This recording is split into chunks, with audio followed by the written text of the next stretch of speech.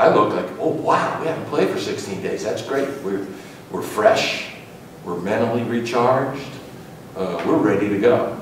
So to me, the break is positive, not negative. Indeed, that layoff has proved positive as the Spartans notched their second win since the break on Sunday with an impressive 106-51 triumph versus Central Penn in the opening game of the 2011 Coaches vs. Cancer Classic. The Spartans jumped out to a 19-6 lead just over 6 minutes into the game, a run capped off by this Dylan Hoffman layup. Central Penn did manage to cut that advantage to 4 at 19-15, but this Jeremy Scalota layup with 9:45 to go in the half sparked a period-ending 28-7 run. Overall, York's quality work in the latter portion of the half, combined with this Todd Masiewski jumper just before the halftime buzzer, allowed the green and white to take a commanding 47-22 lead into the break. The second frame proved all Spartans as the York squad steadily built a huge advantage. The green and white quickly eclipsed the 30-point advantage on this Paul Klavaris layup, and then the 40-point plateau less than 4 minutes later on a made jump shot by Julian Watson. York cruised from there, which allowed their bench to see significant minutes. Max Resnick and Barry Holmes each took full advantage of their time on the floor, as they each made 3 shots for the green and white during the closing minutes.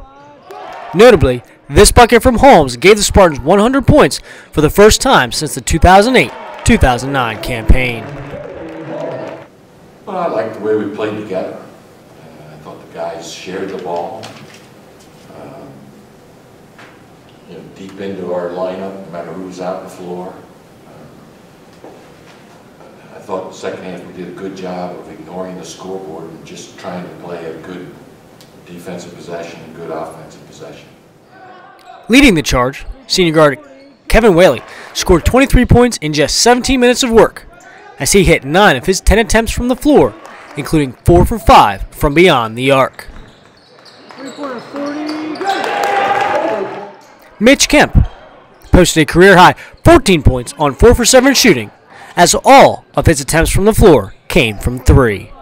I think these past 2 games, us coming off a break, we played very, very well as a team.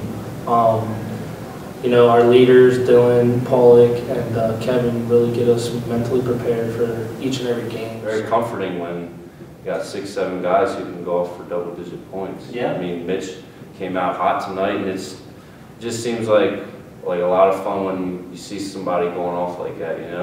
It's fun to see Mitch smiling. It's fun to see all the guys hitting their shots and playing together.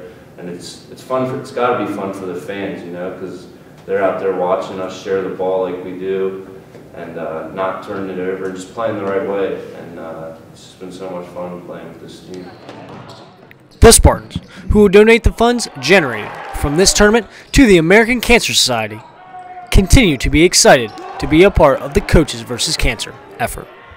I'm proud that York College participates in the Coaches vs. Cancer, which is a national organization by the National Association of Basketball Coaches, and we've done it ever since 1994. I'm proud that we do it, and I'm proud that the basketball coaches of the country have chosen cancer as the cause that they want to use basketball as a way to fight that awful disease.